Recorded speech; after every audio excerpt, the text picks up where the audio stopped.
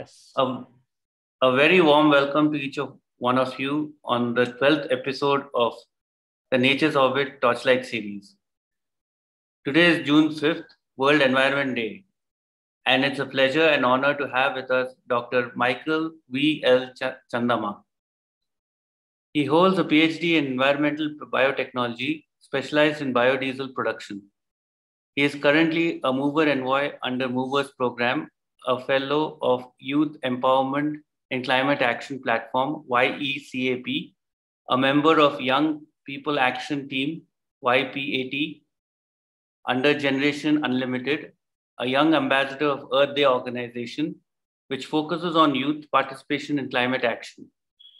Hailing from an indigenous community himself, Mizo tribe, he has co-founded an organization called 𝘄cie𝗿𝗀𝘀, which means to uplift, that is committed to spread awareness on sustainable development goals among the youth of his community and promotes young local entrepreneurs by advertising and marketing their products for free and knowing the importance of 21st century skills for the development of youth, especially in the tribal community. He is also currently a project coordinator in Youth for Sustainability India Alliance and project assistant in the Department of Environmental Science in Mizoram University. A very warm welcome to you, Dr. Chhandamma. It's wonderful to have you here, and thank you so much for taking out your time for us. Thank you so much for asking me to do this interview. I have been a witness of the work of Nature's Orbit, and I'm really impressed with everything that the organization has done, and I'm pleased to be here. Thank you so much. It's an utmost pleasure and honor, and thank you for your very kind and encouraging words for our initiative. Thank you. So I'll start by asking you, Yes. please tell us about the sustainable biodiesel that you have produced from microalgae that you have found in your research and PhD. Yes, thank you so much for the question. Yes, so before I really dive into how the biodiesel is produced from microalgae, I'll just give a brief introduction of what is a biofuel and what is biodiesel. So there are two types of commonly used biofuels, which are bioethanol and biodiesel. And what are these biofuels? These are the fuels which are derived from organic biomass. It can be a vegetables, it can be microorganism, it can be agricultural waste. So when we produce a fuel from this, they are called biofuels. And two of the most commonly used biofuels for transportation are bioethanol, which can be used in place of petroleum, and biodiesel, which can be used instead of this conventional diesel. And my work focuses on the production of biodiesel. And focusing more on biodiesel, if any vegetables or if any biomass, organic biomass has an oil content, it can be converted, the oil can be converted into biodiesel. For example, sunflower seeds has lots of oil, so it can be converted into biodiesel. Palm oil has lots of oil, but it can be converted into biodiesel. So there are lots of organic matter that can be converted into biodiesel. But one more thing which we have to remember is that not every crops that has oil should be converted to biodiesel, because there is a competition between food and fuel. So we are trying to research for a biomass which might not have any other uses. So research has shown that microalgae are a very potential feedstock for the production of biodiesel.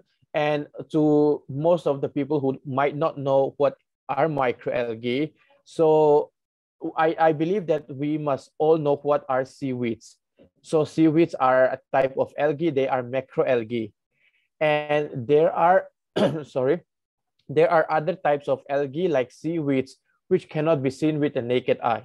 So these are called microalgae. When you see a polluted water bodies, it might be greenish in color. So those are the organisms which cause the polluted water to be greenish. So this microalgae can thrive in various types of environment. It can be aquatic, it can be They can thrive on lands, they can thrive on water, wastewater, etc. So they are found in all these places, and we try to extract oil from this algae or microalgae. And when we extract this oil, we convert it into a biodiesel by the process known as trans-esterification. And the reason why I called it a sustainable is that it because these microalgae, they are very high in their propagation or in their dividing. So within a short amount of time, we can have lots and lots of biomass of microalgae. And also the second thing is that they have a very high oil content. So a research shows that the oil content of sunflower seeds, the oil content of palm oils, all this is much lower than the oil content of microalgae. So microalgae has a much higher oil content. And also, while growing microalgae for biodiesel production, these microalgae take up atmospheric carbon dioxide. So not only we produce biodiesel, while growing microalgae, we actually decrease the number of carbon dioxide in the atmosphere. As we all know, carbon dioxide is one of the gases of greenhouse gases. And also, last but not the least, while as I have mentioned, this microalgae can grow in water which are polluted. So when we can actually use wastewater for the culturing of this microalgae. And when these microalgae are grown on wastewater, they take up the pollutants of the wastewater and use it for their growth. So that means, to sum up as a whole, while growing microalgae for biodiesel production, we decrease the concentration of carbon dioxide in the atmosphere. We decrease the number of pollutants in the polluted water.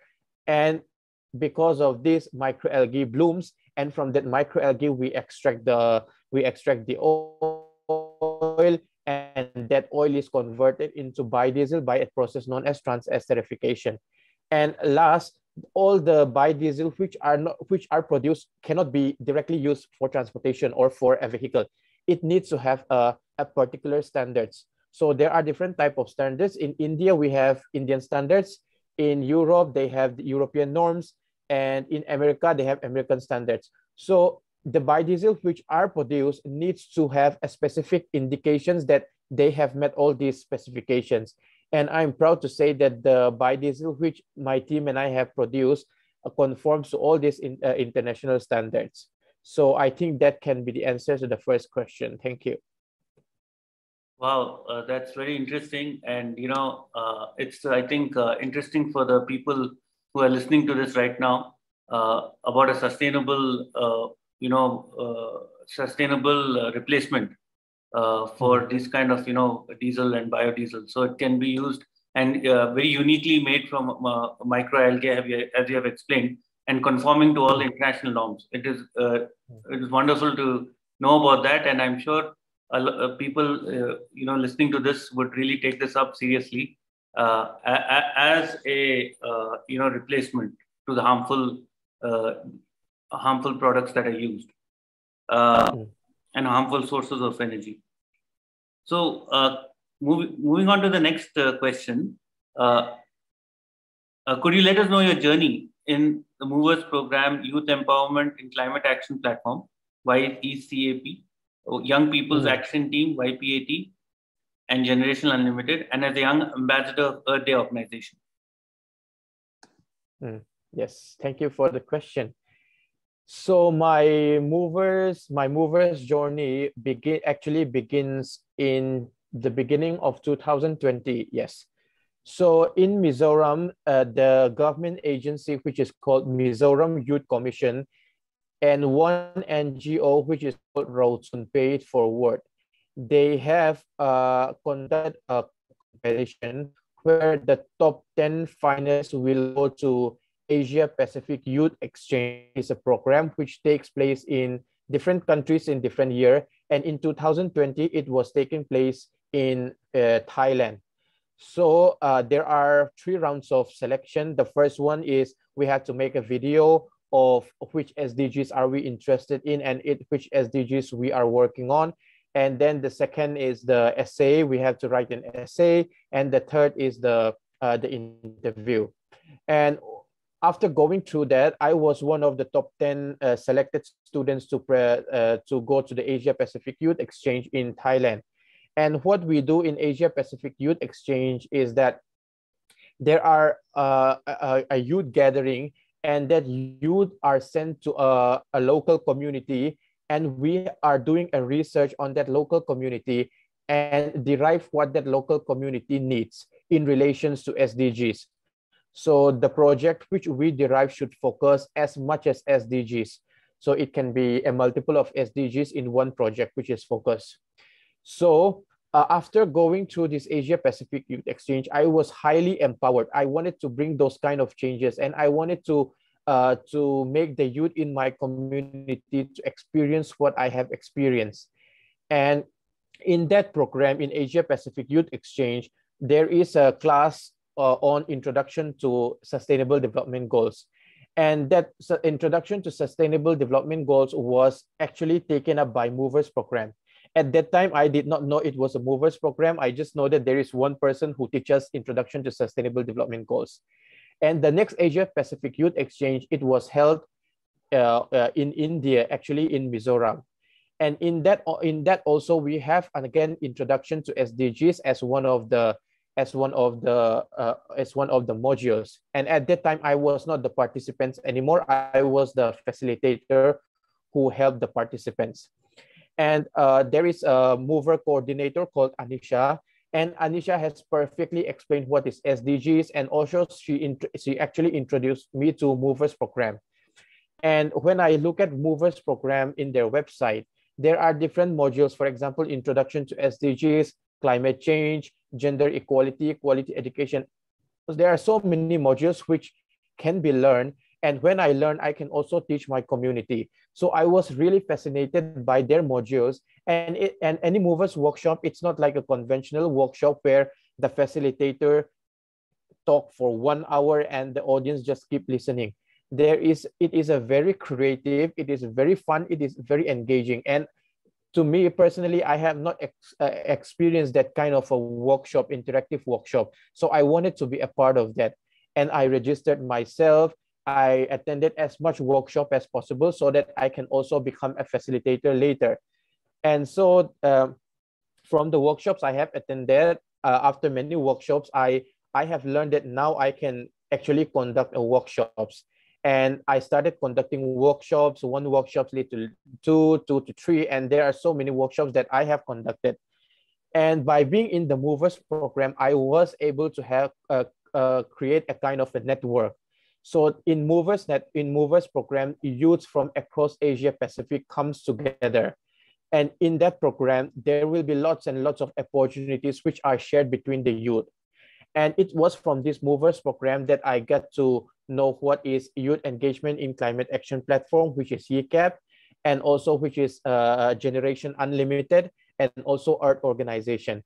It started with Movers Program, and through my networking and by attending different types of functions or programs which I know from Movers Program, I begin to apply for the fellowship. I begin to be a part of this Generation Unlimited and Earth Day Organization Young Ambassador. So I started sending out applications, and there are so many organizations which rejected me. But among those, I am lucky and I am fortunate to be in those selected participants or fellows in YECAP, Generation Unlimited, and in Earth Day Organization. So it started with Movers Program, and through my engagement with Movers Program and through my networking, I started to do all those kind of other works, which all focus on youth engagement, especially in the development of youth in 21st century skills, and also especially focusing on climate action. Do I answer your question? Yes, definitely. I mean, that's what I can see is like the SDGs are like your ABCs. Yes. You know, it's like, you know, they're the basis of the work that you do. And I can see that a lot of the time you're talking about the SDGs, especially for the youth. You're really interested in that, to provide that to the youth and really make it the new language of the world, right? Yes. And it's wonderful to see that, you know, it takes the kind of courage and confidence that you have in interacting, and the way you're being there with the people, and conducting the workshops, and then not stopping, really, you're being unstoppable basically. So that's wonderful to see, and that's very inspiring for the youth who is listening right now to this about your journey. It's very nice. Thank you so much. Thank you for that. And moving further on, if you can let us know more about the organization, 𝗬cie 𝗿𝗀, right? Yes. If you can let us know how it got formed, and your journey there as well. Yes, I'll be happy to talk about this. So it's called 𝗤cie 𝗿𝗀. So it is our regional language, Mizo language, and it can be translated to as to uplift. So our organization comes into being during July, August 2020. So at that time, there was a huge pandemic, and so everybody was locked up inside our room. And during that time, there is a competition called Global Idea Innovation Contest. So in that, me and my friends were participating. In the beginning, we do not know what project are we going to present in that competition. And when we start taking the courses which they offered in that competition, and when we analyze our society, especially the society of Mizoram, the state of Mizoram, the pandemic really affects our state. And to be very honest, in compared to other states of India, we are highly dependent on imports. Although we have rich biodiversity, the handlooms, the handicrafts, the landscape, it's very beautiful. And we are very rich in handicrafts and handlooms. But most of our basic needs, we still depend on imports. And because of pandemic, there is a closing of the borders, national and international borders. And because of that, there is a realization among the population of Mizoram that we need to have a self-reliance. We do not have to depend on other states or other countries to support ourselves. So there is a realization among the youth that about the importance of local entrepreneurship. So lots of youth tap into their creativeness or into their talent, and some have produced, for example, from waste products. Some they created a beautiful crafts, and some are making a soap, some are making pickles, some are making chocolate. So lots of youth tap into their interests. They use their creativity and come out with different types of products. And we find that some youth who are very well connected are very good in marketing, and they can sell their products. But there are also other youths, and especially not only youth, there are housewives and other type of other people who are not well connected. So they do not know how to use internet as much as others. So it is, and during those time in pandemics, nobody goes to the market, so everybody sells their stuffs through online. So we have found that there is an inequality on the access to the internet, and also in the access to marketing and advertising. So we wanted to help those people who do not know how to use the internet, who lack the knowledge of using the internet as efficiently and as effectively as others.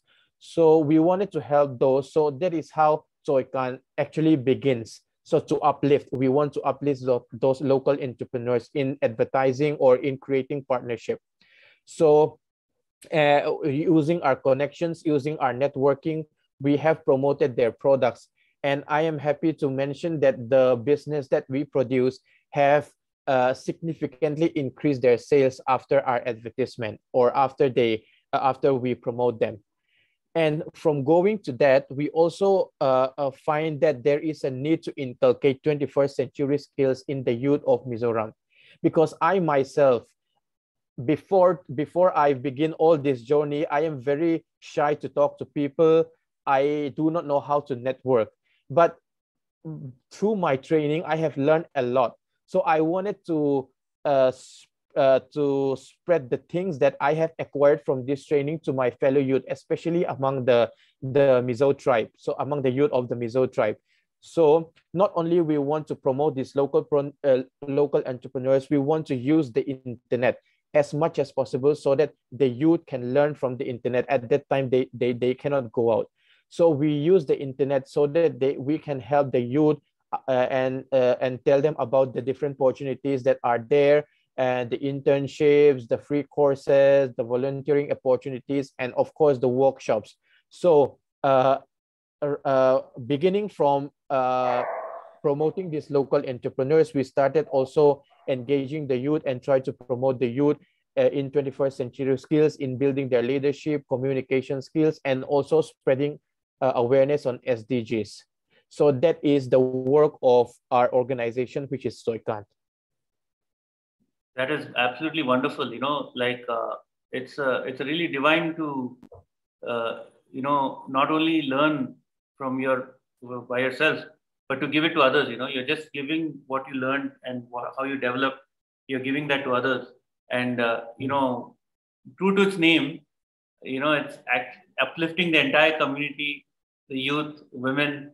You are focusing on all aspects of the society, and really developing them. So that's a wonderful initiative, and we really wish you all the best. And also, thank you so much. I hope it spreads to other parts of the country as well. People watching this, we may be having other people who can also start initiatives like this, like what you have, and that would inspire them in their own indigenous tribes, indigenous communities. So this is not only for where you are, it's for the entire India and for the entire world also. That's awesome. Thank you so much. My pleasure. And can you let us know about Youth for Sustainability India Alliance and its initiatives? Oh yes. So how I got associated with Youth for Sustainability India Alliance is actually, I'm going to link with the previous answers to the question. So during one of the workshops of Movers program, the coordinator or one of the secretariat of Youth for Sustainability India Alliance come and talk to us about sustainable living, minimalism and sustainable living, and responsible consumption and production. And I was very fascinated with the way she talked. And at the end of her lecture, she mentioned about this Youth for Sustainability in the Alliance and what they have done. And at that time, I just started my organization, and I wanted to learn as much as I can from other big organizations which has already done so much. And at the end of the workshop, I typed on the chat box and asked for her LinkedIn profile. And then I started immediately conversing with YECAP. So she is the secretariat of the Youth for Sustainability India, and I wanted to know more about Youth for Sustainability India Alliance. And at that time, since my organization was not officially registered under government, we are just youth initiatives. So there is another type of alliance or a type of gathering for those type of youth initiatives, which is called Youth for Sustainability India clubs. So now we are under the clubs. So to make it short or to make it simple, I have connected with YECAP. So as I mentioned, who is the secretary of the YFS India Alliance. And since I have connected with her, I am under their clubs. And whatever the alliance has done, the clubs are informed. And I have been associated through their clubs in their various initiatives. And so what is Youth for Sustainability India Alliance? So it is an alliance where right now there are 51 organizations and counting. And all these organizations, what they have in common is that they work for SDG number 12, which is responsible consumption and production, and SDG number 13, which is climate action, and also youth development. So all these organizations, this 51 organization works for those three objectives or those three goals. And these 51 organizations are under one roof, which is called Youth for Sustainability in the Alliance. And under this roof of YFS in the Alliance, we have created a partnership between these different organizations. For an example, if organization A wants to organize something, they just put that notification under the group, and those different other organizations will start collaboration. And right now we know the importance of partnership, because no organization can function alone. We need partners in one way or the other. So one of the aspects of YFS in the Alliance is that we offer partnership between these organizations so that they can work more efficiently, so that they can work more effectively in bringing this in the achievement of sustainable development goals 12, 13, and youth development. And right now I am the project coordinator of the Alliance, where in the beginning I was just seeing their work and just asking them how I can be a part, and then keep on involving in their voluntary work, attending their workshops. And now I'm the coordinator of the YFS in the Alliance. And that the things that we have done is coordinating these organizations which work for SDG 12, 13, and youth, so that they can have a better partnership and work more efficiently and effectively. Wow, that's again very, excellent to know about that, and thank you for sharing that. Like as you said, we are all a community. It's a global community, right? And partnership is the key to fight climate action. And initiatives like this only will bring people together, and it shows us that, together we can create an impact. Alone we can make a difference, but together we can create an impact. Yes. And remember, Sustainable Development Goal number 17 is partnership for the goal. So we cannot achieve any goals without partnership. Without partnership, exactly. Yes. And it's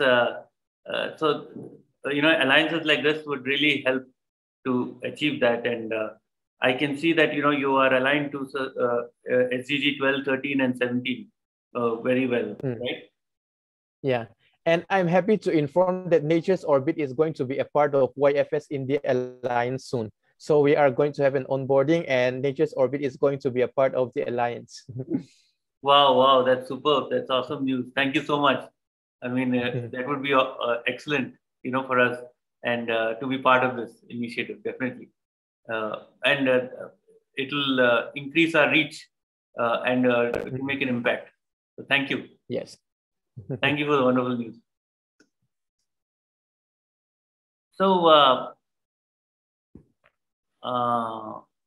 what is the message you would like to give to the youth of our country and to the entire world, so that they take climate action right now?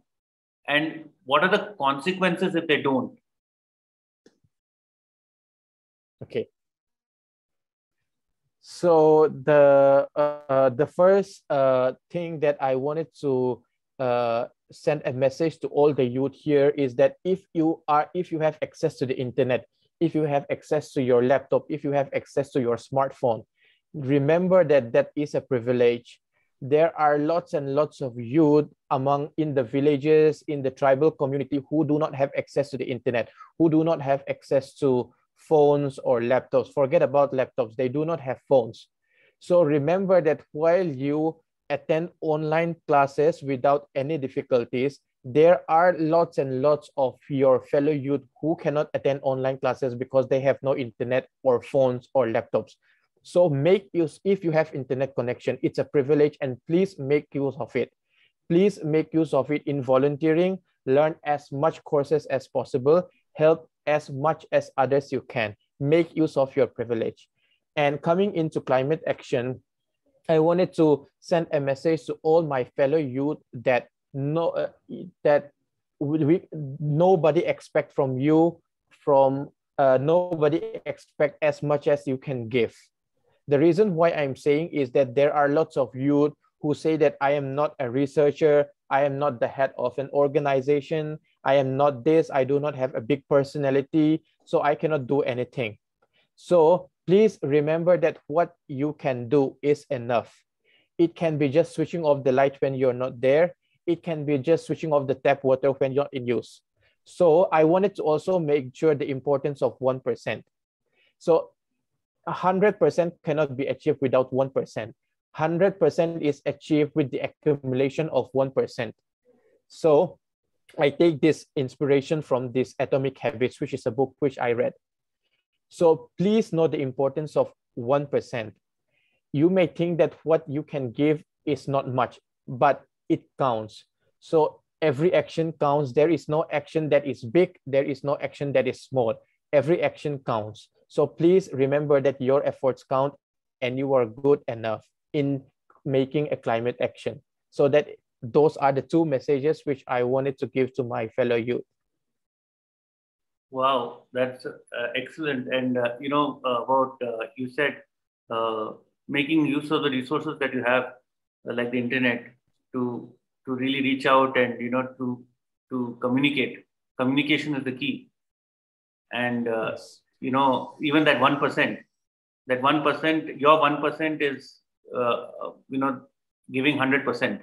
So there's nothing less. There's no less or more kind of thing. Everything. Any contribution is a contribution, but the point is to take action and contribute.